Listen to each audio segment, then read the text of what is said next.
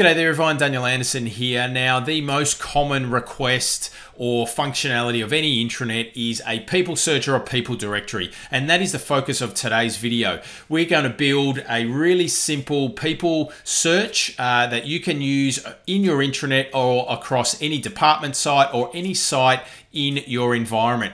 Now, we're going to use what's called the PnP Modern Search web parts. Now, if you're not familiar with this, navigate to this URL, the PnP Modern Search, or just Google it.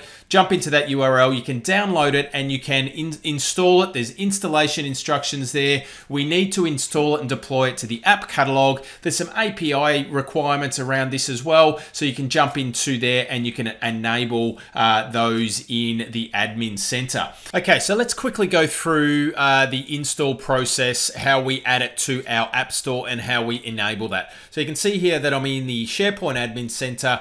Under the more features section, we've got this option here called apps. So I'm going to open up the app store here, and this is where we need to, after we've downloaded the SPPKG package, we just need to upload this into the app catalog here, and you can see apps for SharePoint. I'm just going to drag across the package and it's going to upload this item.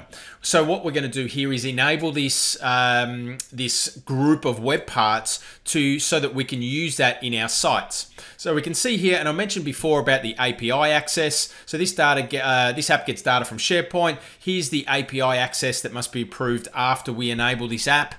So we'll have a look at where we do that as well. Now we've also got the app availability. So we can only enable this app. So you can see here by selecting this option, it makes the app available for site owners to add it from the My Apps page. Or we've got enable this app and add it to all sites automatically so it's there for everybody to use. So I'm just going to use only enable this app, and then I'm going to click that button. Now it's going to take a minute or so just to enable, and then we'll jump into the API section and we'll have a look at where we need to enable those specific API settings there too. All right, so that's been enabled now, and you can see that we can go directly to the API access page. So I'll click this button and then I'll be taken and directed to the API access page where I'll have a list of API entries that I then need to go ahead and enable. So that's just loading up now, and you can see here that we've got 14 of these that we can go through now, select each one and approve each one. And then once we've done that, then we've got all the groundwork, all the prereqs ready to go so that we can start to configure it. So let's go ahead now and start configuring. So let's build out a new page for the specific purpose of a people search. So I'm going to just choose the blank web part. We'll click create. We'll give this a name called people directory. Let's just add a little image across the top here as well. So we'll go to stock images. Let's just try and find one for search, and we'll just use that one there and we'll insert that. All right, so let's just delete this web part and let's now construct our page. Now I want to have a search box across the top. I want our refiners or our filters on our left-hand side, and I want the search results on the right. So up in this top section, let's pop in the search box. So you can see here that once this has been deployed, so to deploy it, we go to add an app, and then we've got the ability to add the PnP search web parts as an app to this site. So I'm going to add the search box up the top here. I'm going to choose on the left, we're going to add the filters, and then on the right hand side, let's add the search results. Okay, so that's the building blocks. So let's configure this search results web part first. So we'll click on configure. Now we've got two available data sources. For our people search, we're going to use the SharePoint search. Okay, and then from the result source ID here, now there's a lot of settings in this web part. We're not going to cover off all of them. We're just going to cover off a few major ones here to get us up and running. So the result source here, the default is the local SharePoint results. So we're going to change this because we do have a result source called local people results. Okay, and then that is going to just pull back and change the scope of our search. Okay, so we can see down here, there's more settings that we can configure down here, but we're going to click across to the next pane here, and we're going to choose, because we've got a default layout here for people as well. All right, So now that that's configured, what we want to do also is choose the input query text. All right, so we want to connect our search box to our result source. So when somebody types in something in the search box, it's going to then connect the results to that search. We're going to choose dynamic value, and we're going to connect to the search box for our source.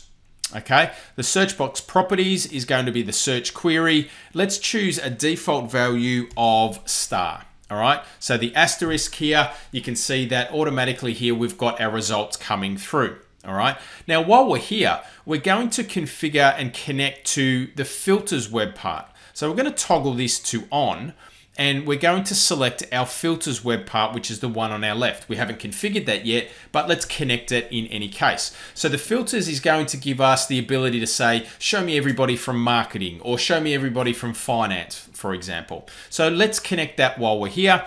We're good to go there. Now let's just pop back. One of the things that I do like to do also when we're creating these is have the sort settings set for us. So more often than not, we want to sort by last name. All right, so let's just pop in last name as the field name. It's the default sort. Let's keep it as ascending, and let's allow the user to sort as well. We'll hit save, and you'll notice here that we've now got a sort by box at the top, which we could add another or multiple different properties here. They do need to be sortable though. So as a managed property, they do need to be sortable. And just make note of the filters web part. They do need to be refinable managed properties in the search schema. Okay, so they need to be refinable. Now you can see we've got some results coming through here. Now, each of these web parts has its own set of properties. So if I jump up to the search box, you can see here that this only has a couple of different properties here. We can put a default text to display in the search box. So we could go search for someone, and that will appear as the placeholder text inside of the search box there. All right, so let's give this a test. So I'm going to publish this. We haven't connected our filters yet, but let's have a look at our search. So what we can do here is we can go search for Deborah, and you can see that those two are now connected. All right, so our search is working nicely. We've got our sorting here. It's defaulting sorting by last name, and then we can change that order if we wanted to as well. So we can go up or down. You can see that the user has the ability to do that. Now let's go and configure our filters now. So one of the main filters and one of the more common filters that we want to have in our people directory is being able to search or filter by department.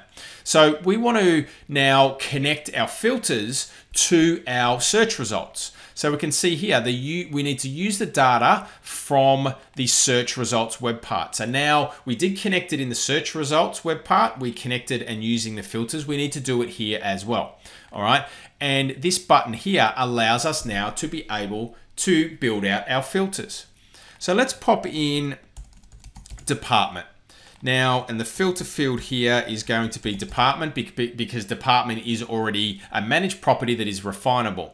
So let's now pop in checkbox and let's expand it by default, and we'll hit save. So what we'll have now on the left-hand side is our departments. Let's republish this and let's give this a test. So let's say somebody comes here, doesn't know who's part of the marketing team. So let's now pop down here and we'll select marketing. So the results here now are scoped and filtered.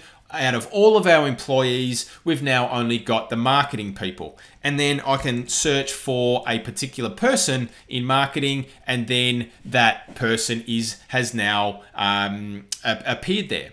Now, an additional bit of functionality here is being able to, when we hover over a person, have their profile card picked up as well, or hover, have that appear.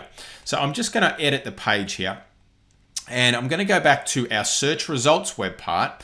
Now, what we can do if we scroll down, you can see that we've got lots of different settings that we can have here. So audience targeting, localization, we can change the number of items per page, and we can show the pagination and things like that. The next page here is where we are going to set a couple of things. All right, so you can see we've got the component size, so we can make these small, regular, extra small, large. So we've got a few different configuration options here. Let's make these regular, and this is where we want to show the persona card on hover. So when we hover, you can see now that we've got the profile card appearing when we hover. Now, you will notice here that this feature uses the graph.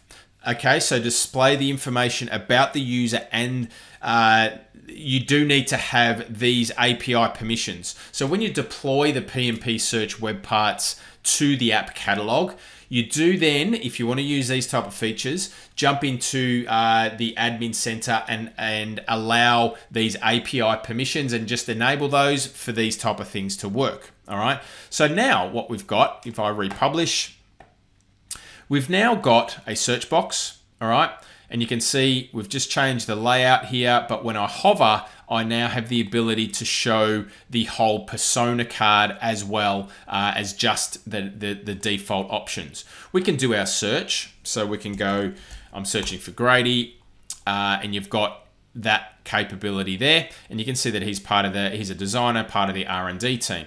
So the other thing that we've just hooked up also, show me everybody out of engineering.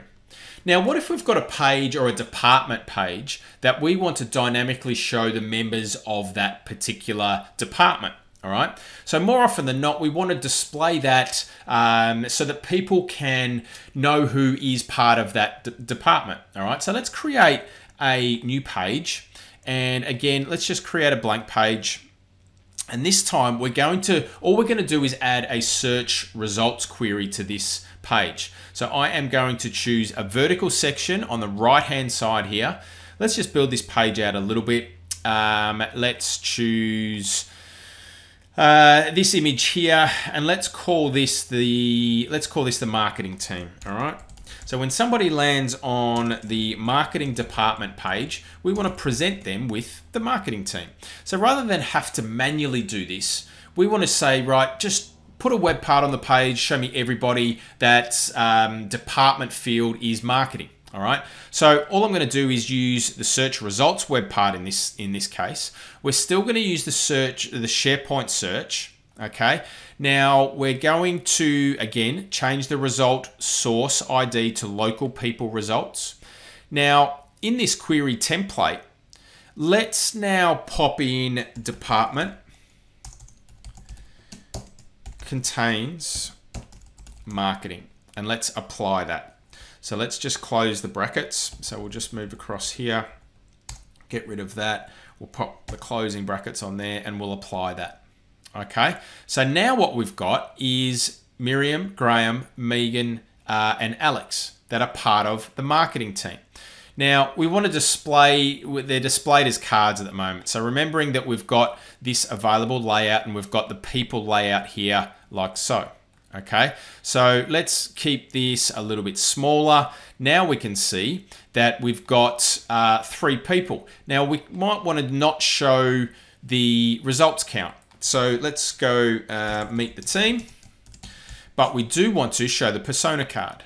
All right, so here, let's show the persona card and let's publish our page. So now we've got a page that automatically shows us the marketing department, the marketing team. So here we've got, when we hover, we can see that we've got all of our hover card properties and our persona card hovering over the top there. So that means that we don't have to edit this web part. As long as the department field is marketing or contains marketing, then those people are going to appear in this web part dynamically and automatically for us. Just to test that, let's go engineering, right? So this should display different people. So we've now got the engineering team as part of this this listing here as well. All right. So using the PnP Search web parts, deploying that, you can see that we can quickly and easily create and customize some search experiences. We looked at the people here, but think about policies and procedures and documents and things like that. So being able to add these web parts onto a page really means that we can start to configure and create some search experiences that for your users that allow them to find content and information nice and easily. But just remember, we need to also make sure when we're looking at the refiners and the sorting properties that they do need to be obviously managed properties, and they do need to be sortable or refinable as well. So thanks for watching. See ya in the next episode.